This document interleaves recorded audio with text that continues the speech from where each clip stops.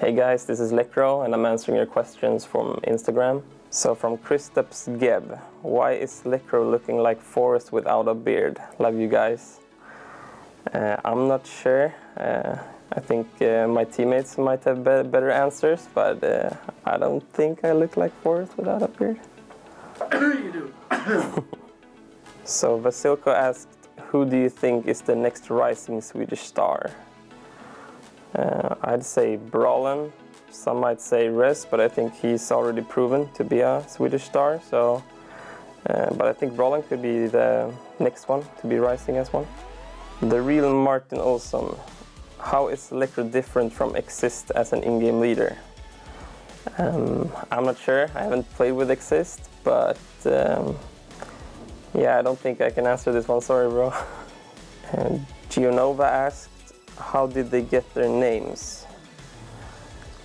Mine is actually from a Swedish a candy box, I'd say. It's called Lekr0, and that's how it began for me, at least. Joel or Jolie asked, do you ever play the hostage map, Office or Wingman? I used to play Office with my friends. When we play matchmaking, we just add agency or Office to the map pool. And we say, there's no way it's going to be this map, but sometimes you get unlucky. But with the newer system, you can see what map it is, so it doesn't really work anymore, because someone always gets upset and is like, no, I'm not accepting. So, but we used to. Albion Rex High said, my friends, what's your music taste? Hope it's as good as Dennis.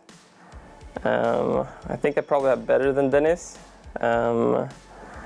But I listen to a lot of things. I listen to rock, a lot of instrumental, piano, like everything. But it depends on the mood. But right now I'm listening to a lot of instrumental and just piano music, just some chill music.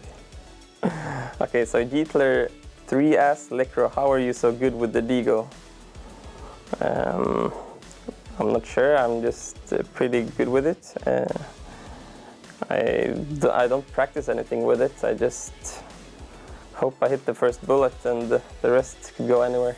Killian Clendenin asked, how do you stay in a good mood during stressful games? I think it might be something I need to work on, because, well, stressful I wouldn't say, but it's more like when you have a bad game as a team, it's hard to stay in a good mood, but I think in stressful games, I think it's easier for me to have focus, because since I'm the in-game leader, I have to be focused at all times, so I usually try to stay that way. Tripe Humano asked, love you guys, who do you consider the best aimer in NiP right now? I think it goes for everyone, and I'm gonna say Rez. I think he has the most crisp and just easiest, the best aims. You're gonna see one-taps and everything from him, so an easy one. BBeastX asked, Lekr0 tips for aim dude. I'm not sure. I don't think I'm the best aimer, but on a good day, maybe I'm pretty good.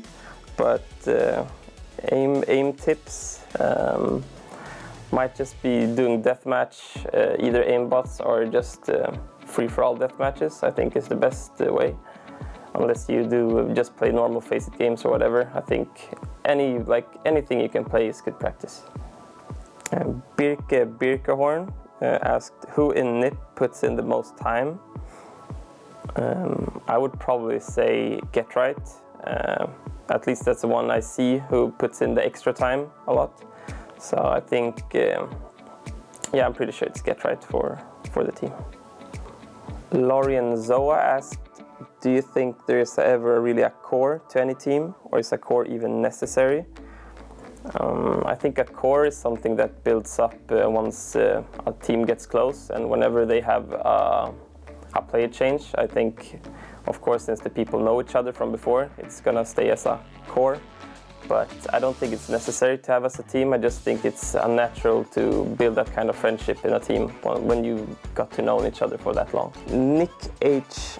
Ill asked, which map do you prefer personally? The one I think is the most fun is probably Terrain, might be Mirage even. So that's probably the maps I think are the most fun. at least not Dust2. Cheesebread32 asked, what do you fear the most? I don't have any obvious fears that I know about or think about, but I sure have something, but I don't know exactly. Wilhelm Klingborg asked, favorite place to play? I'm gonna say home soil, so Stockholm for me. I think it was really awesome to play here in Globen. I'd love to do it again, and I love having the support from the Swedish crowd. Osman Gunaydien asked, how do you keep calm on clutch moments? I think the easiest way to keep calm in clutch moments is just think about where you have everyone. So I guess clutch is in like 1v3, 1v4. If you know where all the players are, it's going to be easier to win the round, but if you don't have any information on them, it's going to be really hard. So you just have to be focused on where they are and what your plan is on who to kill first, and sort of.